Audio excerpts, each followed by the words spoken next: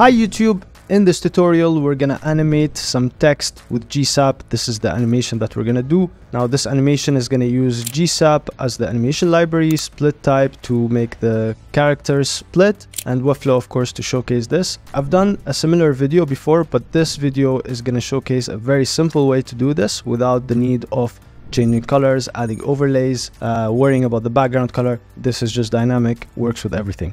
So without further ado, let's jump to it. Okay, so first thing, let's understand the animation. Let's see what we're gonna do here. So we have this text that I want to animate from this point perhaps until this point where each letter gets highlighted one by one. So I can start this at a lower opacity and then each letter gets back to the 100% opacity as I scroll through that part of the page that I specified. So we can do this perhaps manually by wrapping each letter with a span and then animating it one by one, but this could definitely take ages and it might break if you change or add more text. So what we're going to do is we're going to use SplitType JavaScript library. Now this library allows you to do exactly that, which is cut the text into different characters. So let's go to SplitType. So SplitType, I'm going to leave these links in the description. So everything I'm showing here, you can find in the description.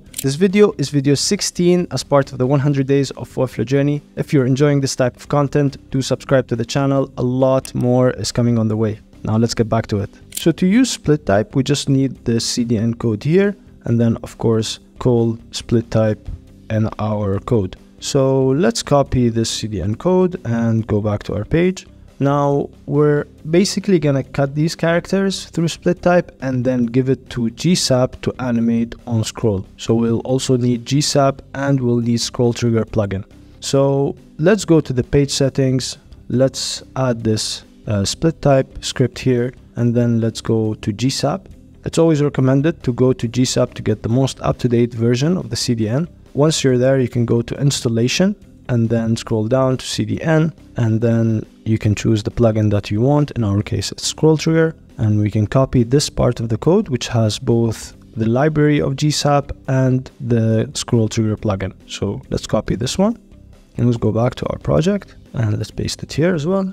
Next, we're gonna add a code snippet. Again, these codes and these links are gonna be in the description, so you can find them there.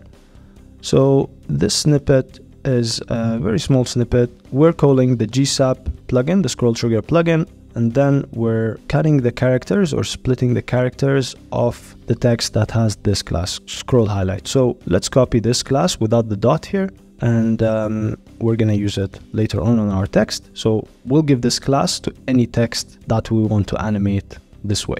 Now we're animating when the top of the text or of this paragraph is at 80% of the page. So again, if you see here, this is somehow 80% more or less, and then it ends when the top is at 20. So that will be somewhere here. So the top at like 20%. And then what happens is from animation, and then from 0.2 opacity, so 20% opacity with a stagger of 0.1 between each character. Now finally, we can save, and then we can add the scroll highlight combo class to our text so that we specify which text to animate. Now we can add this more than once on the page and it will animate the same way, but in our case we just have this. So let's publish and see how this works out. Alright, so now we go on the live version. As we scroll down, you can see that each letter is animating one by one in a very smooth and nice way. Thank you for watching this video. If you guys liked it, do subscribe to the channel. See you tomorrow on day 17.